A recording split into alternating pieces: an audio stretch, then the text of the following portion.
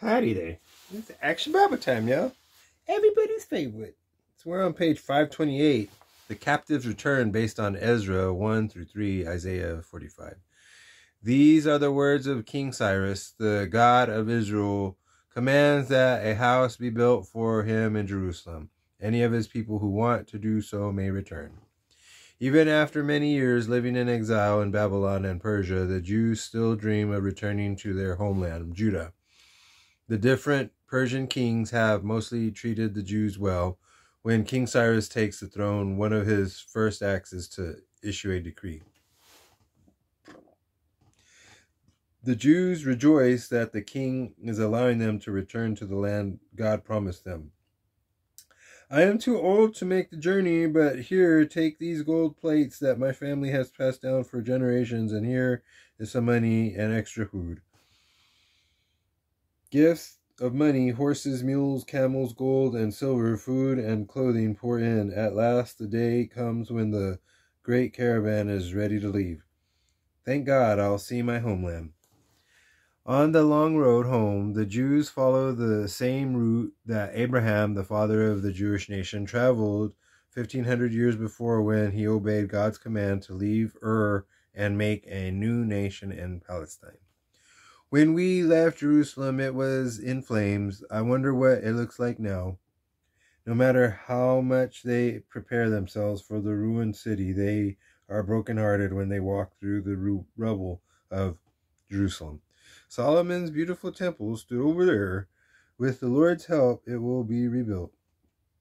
Our family built this home with their own hands. Look at it now. It's a home for wild dogs. Maybe we should not have come back, maybe. Our forefathers built much of this city. We'll rebuild it. Jerusalem will rise again. You'll see.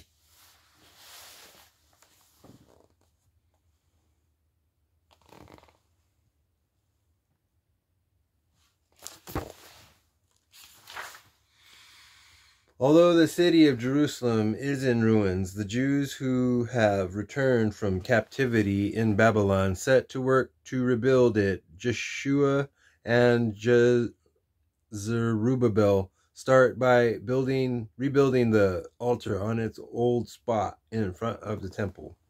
In the midst of the ruins, the Jewish people celebrate the Feast of Tabernacles for the first time in many years. It is good to finally burn offerings to the Lord in Jerusalem, even though the temple is not rebuilt yet.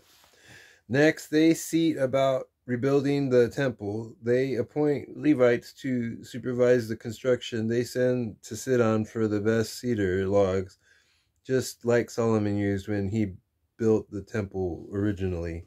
When the foundation of the temple is in place, the high priest leads the people in service of worship and rejoicing. Give thanks to the Lord, for he is good. His faithful love lasts forever. The noise from their celebration is so great that it can be heard from miles away. All right. So, it's always a good time to celebrate the goodness of the Lord Jesus, because he is so good, he's so merciful, he's so kind, and he's so loving. And the best part about him is he wants to be your best friend. Wants to be your savior, because praising anything else would just bring you shame. Okay, so God bless you and your family. Praise the one true living God. His name is Jesus Christ.